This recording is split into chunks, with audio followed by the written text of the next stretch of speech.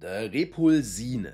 Viktor Schauberger was an Austrian inventor who focused on how water flows in nature. He believed that modern machines were harmful, while nature had better ways to create energy. Schauberger argued that water, when allowed to flow in a vortex, could create its own energy by pulling inward. An implosion, a concept that contrasted explosion-based technologies like combustion engines. He built several devices, the most famous being the Repulsine, a disc-shaped machine meant to create propulsion and free energy using vortex motion that allegedly made it hover. His work got the attention of the Nazi regime during World War II, and he was allegedly forced to develop his inventions for military use, leaving him wary of potential misuse of his discoveries. After the war, he continued experimenting but never achieved mainstream success. Apparently, US intelligence even took him into custody for 9 months.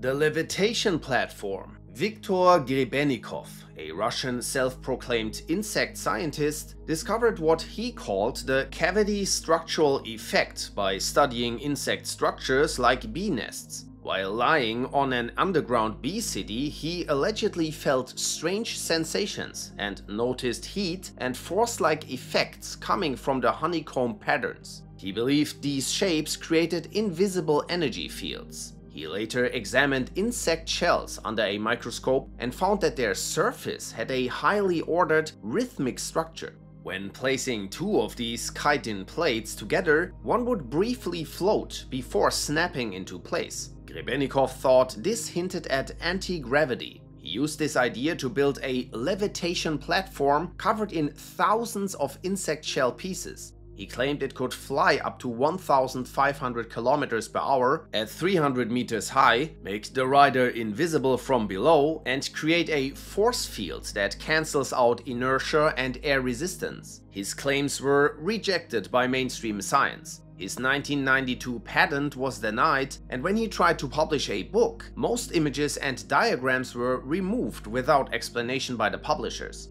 A colleague of Grebennikov later said he was part of a suppressed scientific underground, and his technology may have been silenced due to its potential power. No physical platform was ever found after his death.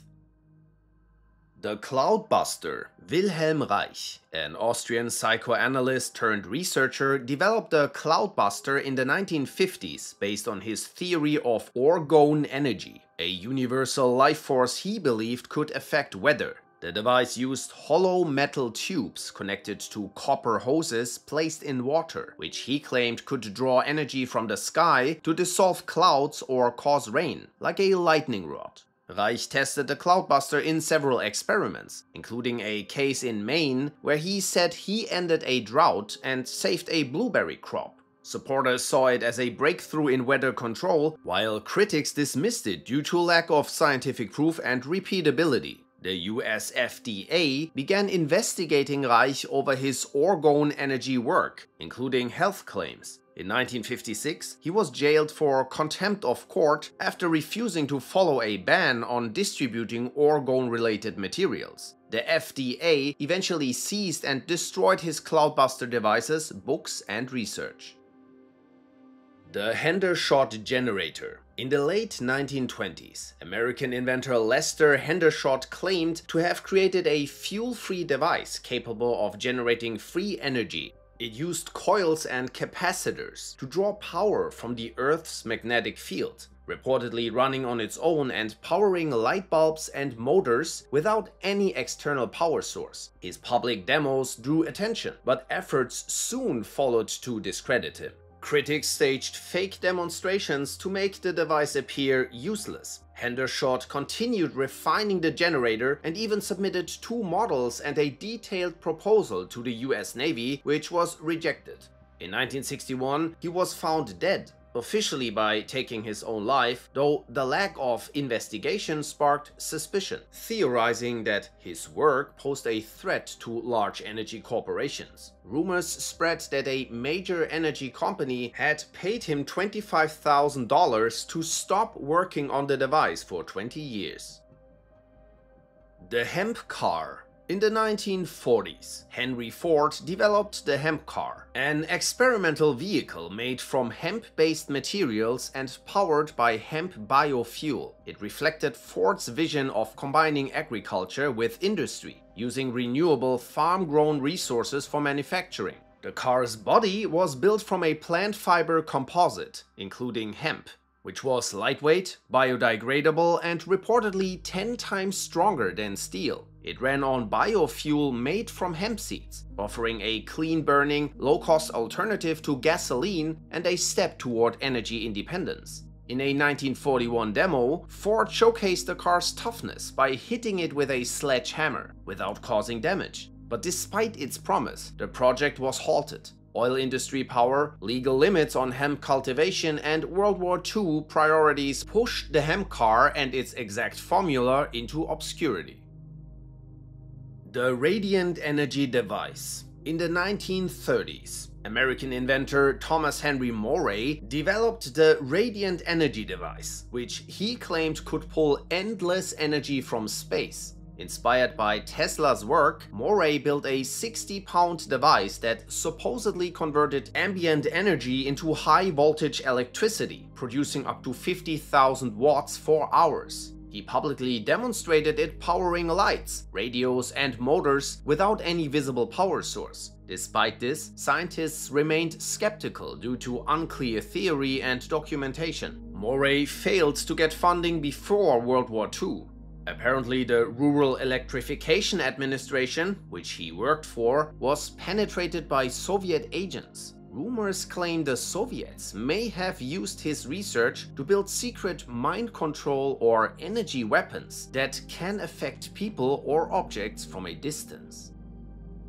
Coral Castle in Homestead, Florida, was built alone by self-taught engineer Edward Leedskalnin between 1923 and 51, using over 1,000 tons of stone. Allegedly, he worked at night in secrecy, and no one ever saw how he moved massive blocks, some weighing up to 30 tons. Leedskalnin claimed he had discovered the same secrets used to build the pyramids. He said he cured his own tuberculosis with magnets and believed all matter was made of tiny magnetic particles. He also wrote about magnetic currents and may have used Earth's magnetic field or some unknown energy to move the stones. Photos show him using simple wooden tripods and pulleys, but many believe this couldn't explain the scale of his work. Some think he used magnetism or sound waves to lift the stones, tuning into their natural frequencies to make them lighter. He left behind no clear explanation, and his methods remain a mystery. Today, Coral Castle is a museum that continues to puzzle researchers.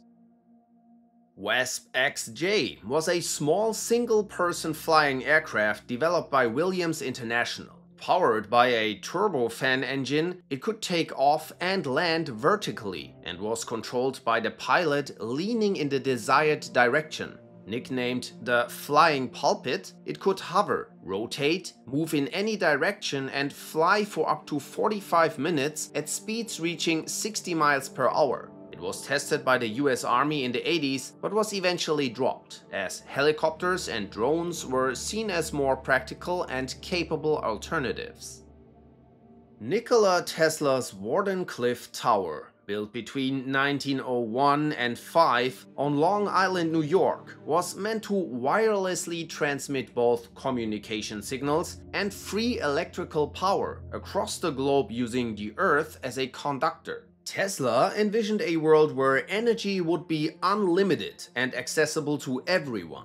The tower was designed to send music, news, stock reports, military messages, and even images wirelessly, and was part of a planned global network of energy transmitting towers. Tesla believed this system could tap into universal energy from the sun, air, and ether. Financed at first by JP Morgan, the project was halted due to skepticism and when Morgan discovered Tesla's goal to deliver free power which couldn't be monetized. Funding was cut and the tower was dismantled in 1917. After Tesla's death in 1943, the US government seized approximately 80 trunks of his belongings, of which only 60 were later sent to the Tesla Museum in Belgrade.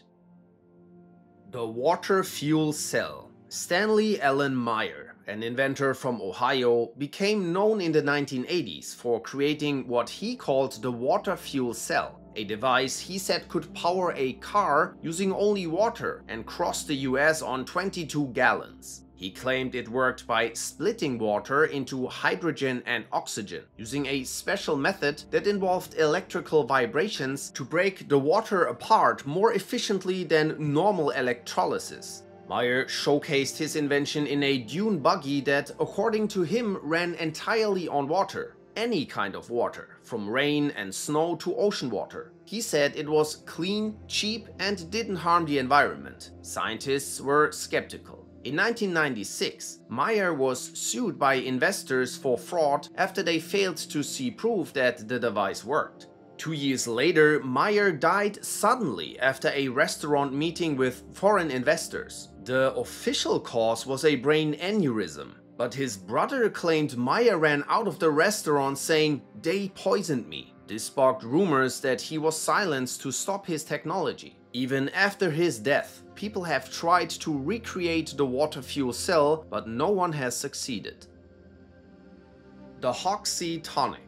Harry Hoxsey's controversial remedy, known as the Hoxsey Tonic, was an herbal mixture developed in the 1920s from a formula said to come from his great-grandfather. It combined ingredients like red clover, burdock root and licorice, and was promoted alongside dietary changes as a natural treatment for serious illnesses. Hoxsey opened clinics across the US, claiming to have documented proof of success, including patient records and x-rays. Despite alleged support from patients who turned to him after conventional treatments failed, the medical community dismissed the tonic as unproven and potentially dangerous. The American Medical Association and FDA accused Hoxsey of selling unapproved drugs and practicing medicine without a license. After years of legal battles, the FDA banned the sale and marketing of the Hoxsey method in the US in 1960, calling it fraudulent. Although his clinics were shut down in the US, his head nurse relocated the practice to Tijuana, Mexico.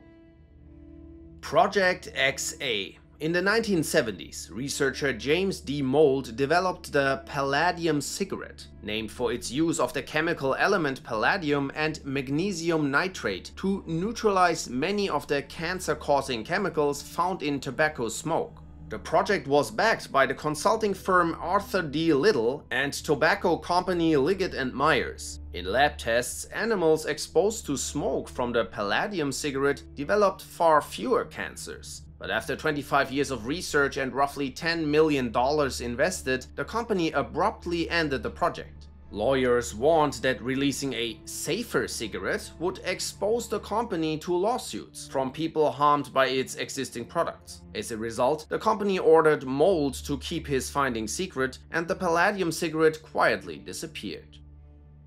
The Aerowagon was developed in the early 1920s by Soviet inventor Valerian Abakovsky. This propeller-powered railcar used an actual aircraft engine mounted at the front to pull the lightweight car along tracks, aiming to drastically cut travel time and modernize rail transport. The Aerowagon could carry up to 22 passengers and was shaped aerodynamically to maximize speed, presenting a radically different alternative to traditional steam locomotives. In 1921, it made its maiden test run from Moscow to Tula. The outbound journey was a success, but tragedy struck on the return. Traveling at high speed, the Aerowagon derailed, killing 7 on board, including Abakovsky. An investigation found that the existing rail infrastructure couldn't safely handle the Aerowagon's speed, leading to its fatal derailment. The project was immediately abandoned. The Ogle Carburetor, created by self-taught El Paso mechanic Tom Ogle in the 1970s, was a fuel system modification that allegedly allowed a car to travel over 100 miles on a single gallon of gasoline. Ogle's design worked by vaporizing fuel before combustion, aiming to drastically increase efficiency, reduce emissions, and lower fuel costs. He publicly demonstrated his invention on a modified 1974 Galaxy, gaining attention, patents, and interest from investors. However, skepticism from experts persisted, and his fame ended abruptly when he died at 24 under suspicious circumstances, officially ruled as an overdose. His sudden death sparked theories suggesting that oil companies or auto manufacturers may have suppressed his invention. After his death, the Ogle Carburetor vanished from public view. Its patents remained, but the technology was never adopted by major carmakers. The Rife machine, invented by American scientist Raymond Rife, was a device he claimed could tackle severe diseases using targeted electromagnetic frequencies. He believed each disease-causing organism had its own unique frequency, and that broadcasting the right frequency could destroy it without harming surrounding tissue. In 1934, Rife claimed to cure 16 patients using his machine, reporting a 100% success rate without scientific backing. His work was dismissed by the medical establishment. He faced legal action for practicing medicine without a license, and his research was destroyed, leading to the collapse of his career. Though the mainstream medical community rejected Rife's claims due to a lack of scientific evidence, his machines became popular in alternative medicine circles, but no health authority recognizes them as a valid treatment. Multiple sellers have been convicted of fraud, and the devices remain unapproved and controversial. Electrogravitics was pioneered by American inventor Thomas Townsend Brown, which he believed involved a form of anti-gravity generated by high-voltage electric fields. His work began in the early 20th century, with observations now attributed by most scientists to electrohydrodynamics, or ion wind, the movement of charged particles pushing neutral air molecules, producing thrust. Despite this conventional explanation, Brown maintained that the force he observed, known as the Biefeld-Brown effect, indicated a true gravitational interaction. Brown built devices like the Gravitator, which looked like they moved on their own when he ran electricity through them. He believed this demonstrated anti-gravity and proposed that such propulsion could revolutionize aircraft and spacecraft. His experiments even caught the attention of the US military, though mainstream science remained skeptical, viewing the effect as electrostatic thrust rather than a new force. Brown's ideas got popular with hobbyists who still built simple flying devices using high-voltage electricity. His legacy, however, became entangled within the UFO community, some of whom claim his work was suppressed, possibly by the CIA, and that he had uncovered real anti-gravity technology. Following his death, much of his research faded from public view, continuing to provoke debate.